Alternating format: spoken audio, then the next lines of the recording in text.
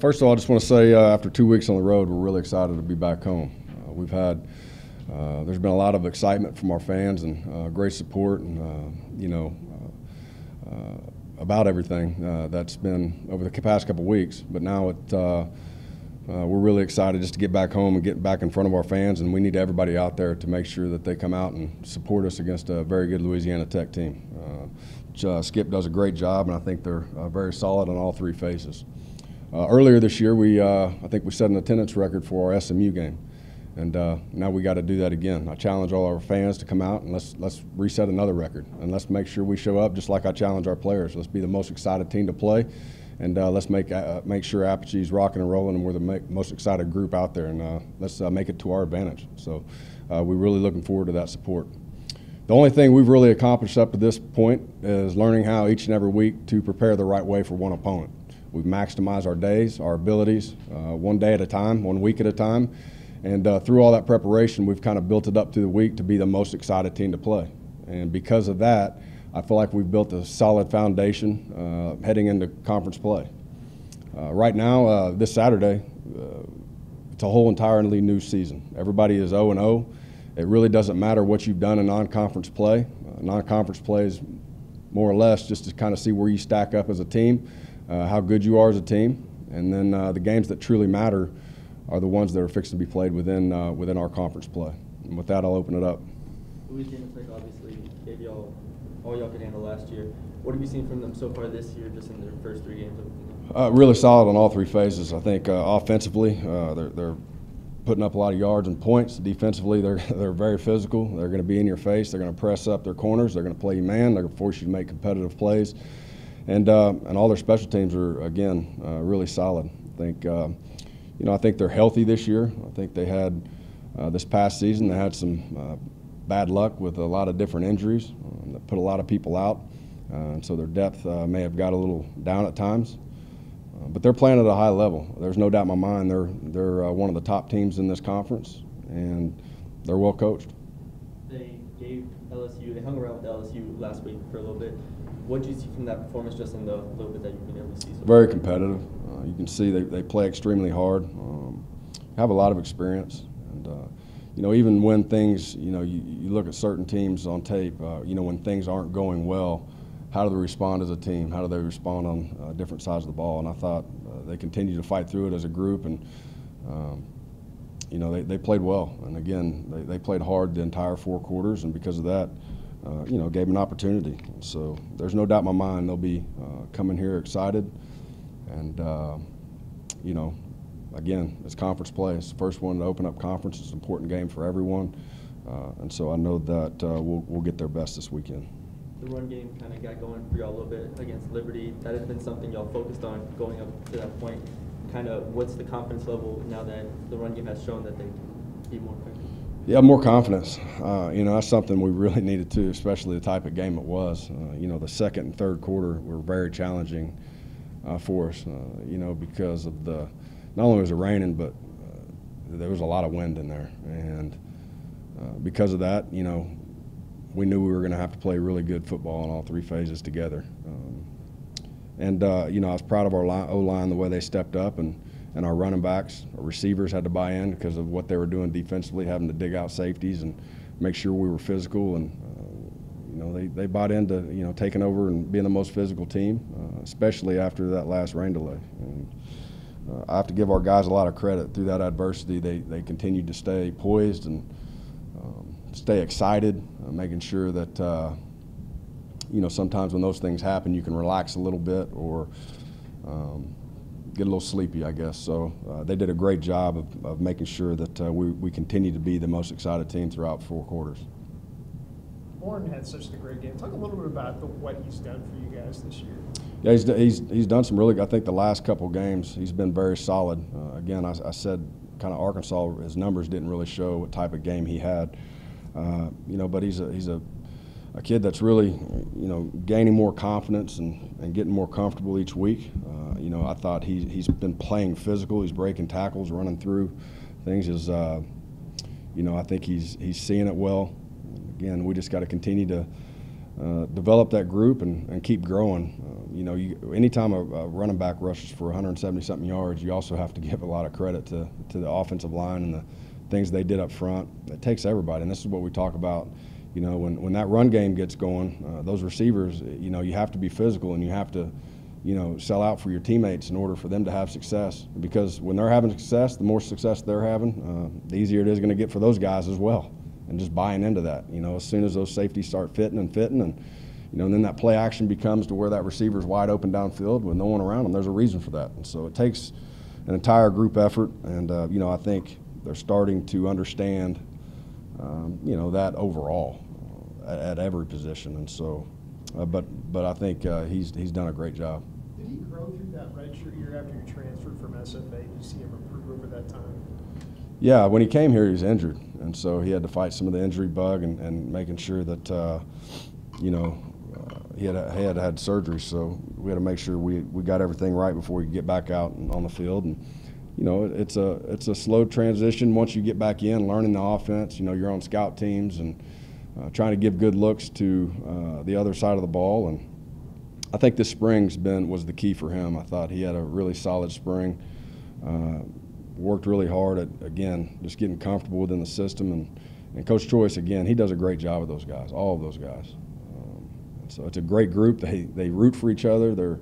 They compete hard against each other at the same time. They coach each other up. It's a great room.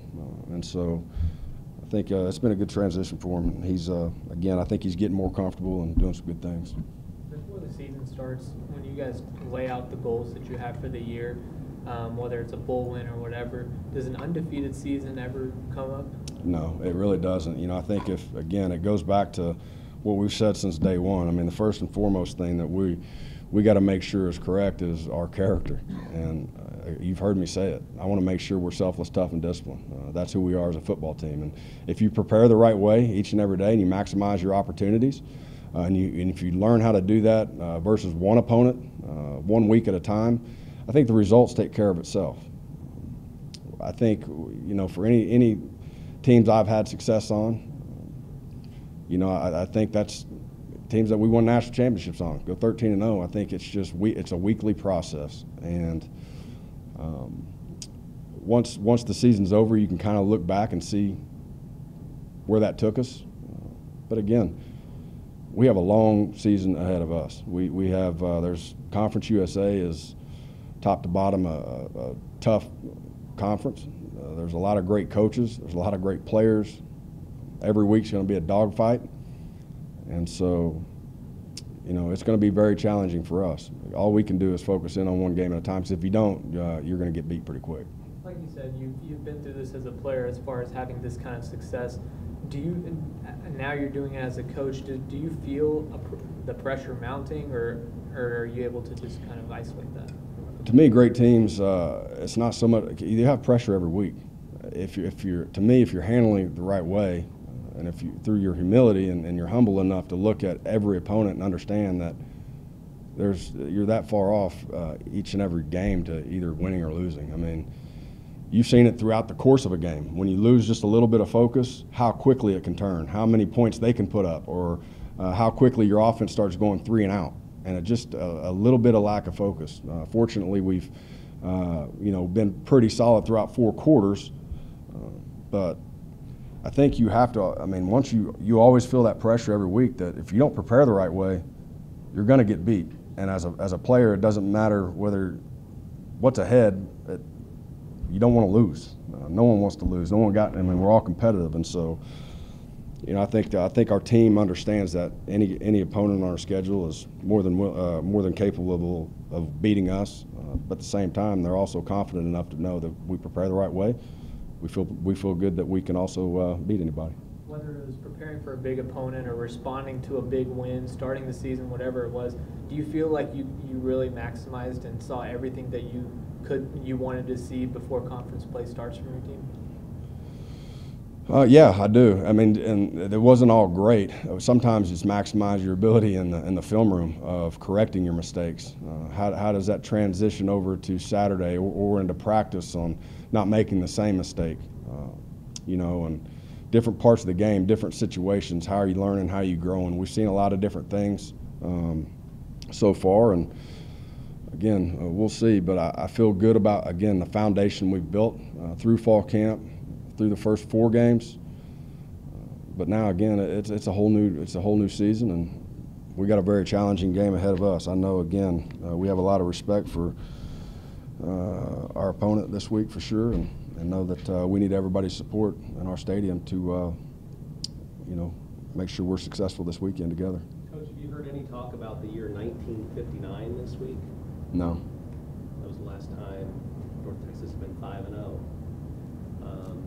Any donors? I know there's a donor who was on that team. Anybody reached out to you at all? Like, just I don't care when it was, to be honest with you. I mean, and that's, with all due respect, I really don't care because 5-0 is, if you prepare the right way and you go in and we play up to our abilities, that'll take care of itself. And again, I think anything that's been done or any record that's been set, whether it's an apogee or with this football team, offense, defense, we can enjoy that in January. And I think, and those are the times to enjoy it in the off season. So to me, it really doesn't matter at this point.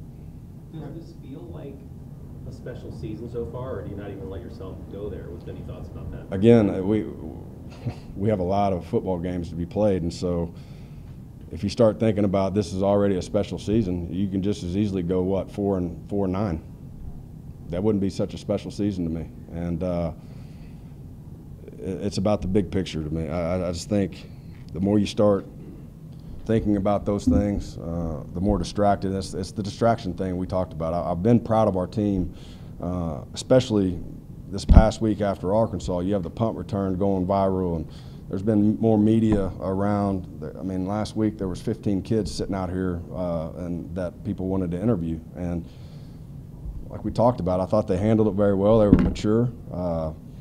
They didn't let the distractions, carry over into their preparation.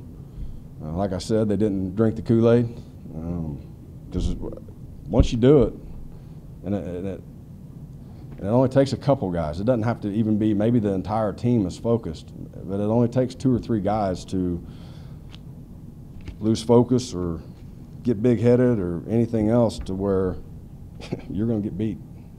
Kyrie Muhammad has gotten off to a good start this year at safety. What have you seen from him and his growth that he's had from last year to this year, his second year starting? Yeah, he's really matured, and I think part of that's just kind of growing up through maturing through the program and through the system. I thought he played phenomenal the other night. They were doing a lot of different things with their receivers as well, as push cracking, and he was having to get off blocks and get downhill and be physical, especially in the run game. And so I think he's really grown, and not only as a player, but I think as a teammate, as a developing his leadership ability, learning how to sometimes just work, just do your job. There's a lot of things, and all of us have to do it as coaches, as players, and I've been really proud of the way he's been developing, and I know he continues to understand that he still has a lot of work to do in order to get this team to where we need to be. Coach, after every week, your team pushes this narrative of like resetting, doing things you've been doing. What does it look like for your team to reset? We come in here, again, we're going to enjoy every win, and I refuse, I don't care, 1 point, whatever the case is, every week's different. First thing we do is come in that locker room and we have a good time. We're going to enjoy it, and we're going to enjoy it that night on the plane, on the way home, whether we're traveling or we want to hang out. I think it's so important that you can't get on a roll and forget and take it for granted that winning is challenging, and you got to do the right things and put in all the hard work that goes into that week. It takes everybody, and I think you have to be able to enjoy that process and enjoy those victories, because again, they're hard to come by. Just ask anybody in the country who lost this week. But at the same time, we come in here Sunday, and once we get our film corrected, and like I said, some of those learning experiences that we have to look in the mirror and understand where we need to improve overall as a team, as an individual. And then once we make those corrections and we get back out on the field on Sunday night, that's the reset button. And now it's more about let's correct our mistakes. Let's get out there and make sure we start the week of preparation off against this opponent the right way. And it builds throughout the week. And at the end of the week, what we talk about is building to be the most excited team to play. And so far, in the fourth quarter the other night, after any of the rain delays or anything else, they were still jumping around, excited, rooting for each other, high-fiving. I mean, it was they did a great job, and so that's what's helped us be successful. And as soon as you lose sight and focus on the things that help you win football games, that's when you usually, again, get beat. So There have been so many, whether it be high school or college games last month affected by lightning, rain. You all had the one at Liberty. What are the challenges as a coaching staff and for your players to have to not only reset from week to week, but from quarter to quarter potentially in a situation like that? yeah, it's very challenging just because it's very easy to get relaxed. Again, the focus aspect it gets frustrating to have to sit in the locker room, especially on the road. It's even more challenging on the road because it's not an environment you really as comfortable in. It's usually a little bit more cramped up, a little tighter spaces. You know, it can get annoying, and so you got to be mentally tough. But that's what we talk about. I mean, selfless, tough, and disciplined. Mental toughness is one of our core values that we can sit and talk about being selfless, tough, and disciplined, and all three of those sound very easy when it comes out of your mouth. But every single day, truly having to work on those, making mistakes within those core values, and I think they're doing a great job. They did a great job being mentally tough. There's a lot going on this weekend with the unveiling of the green statue, breaking ground on the indoor facility. Are you and your guys just excited to be here and a part of that progress as a program like that? Well, first off, that's an awesome. It's awesome for Joe that statue's being unveiled. Long time coming. Probably one of the all-time greats. Not probably is one of the all-time greats. Great ambassador of our program, and we're very blessed that the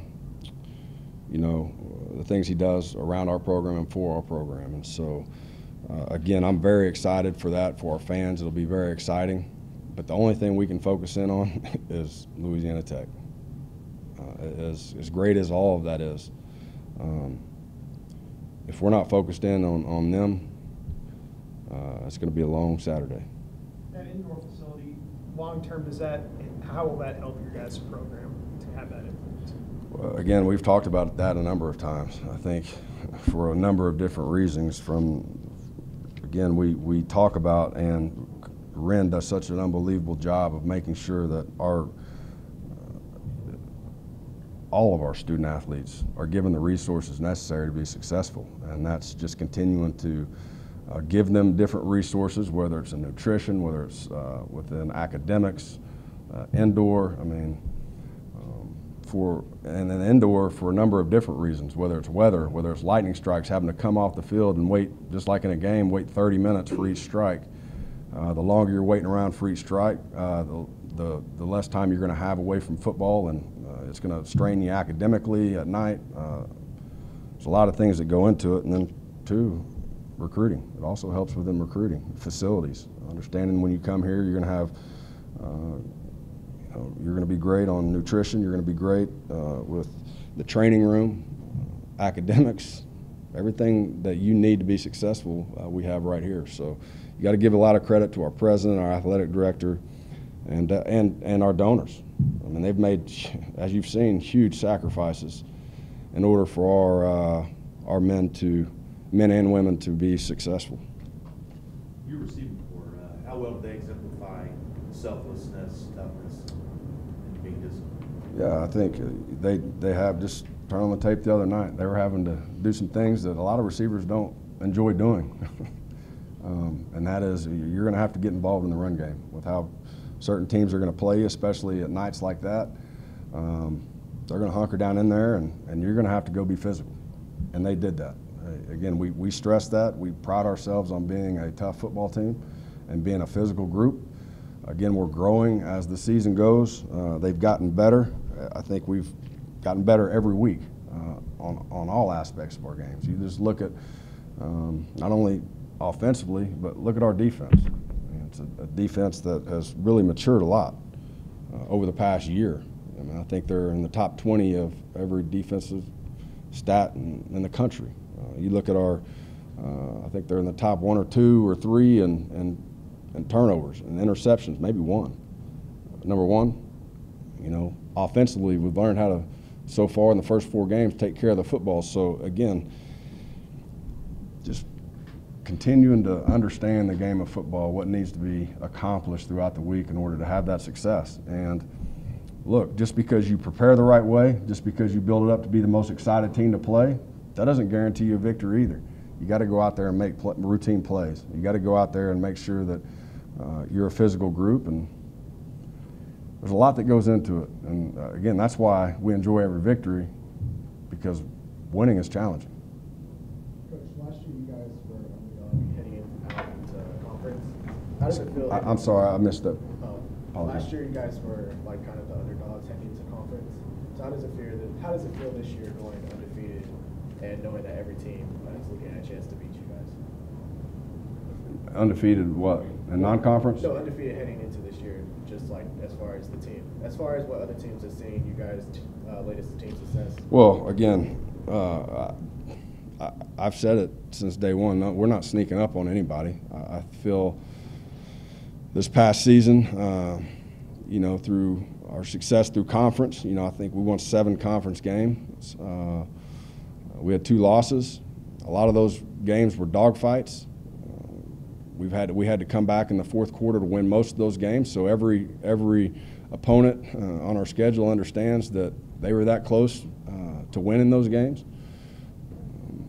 I can promise you they're going to have a chip on their shoulder, and they're going to believe when they come here or we go on the road that they're going to be able to beat us. And so we're going to get everyone's best. At the end of the day, none of that really matters. As long, again, I'm really focused in on our football team, how we prepare, and if we do it the right way, I think things take care of themselves. And then it goes down to who makes the plays on Saturdays, and it's not always perfect, but all we can do is focus in on our jobs. Do you have a first memory of meeting Joe Green?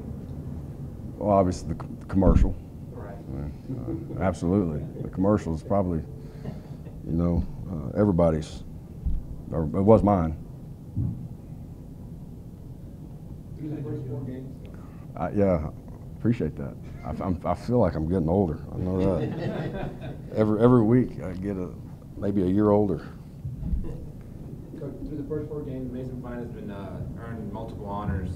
What kind of work have you seen this guy put in this season so far? Put in a ton of work, and to be honest with you, you could ask Mason, but I would probably venture to say he doesn't really care about the honors right now. And that's just who he is, the type of man he is, the type of person, the way he was raised. He's very competitive, and he's worked extremely hard in the offseason. Again, we didn't finish like we wanted to finish this past season, and there was a chip with our entire team on everybody making sure they maximize their abilities to help this team be more successful. And there was no one who did a better job than him in the film room, in the weight room, with his nutrition, on the field, off the field. He's an unbelievable teammate, and again, just like all of us, he's not perfect either. We all need improvements everywhere in our daily lives, and so, but he understands that, and that's what makes him special. I just think that he's always working to be better on and off the field. Thank you, guys. Appreciate it.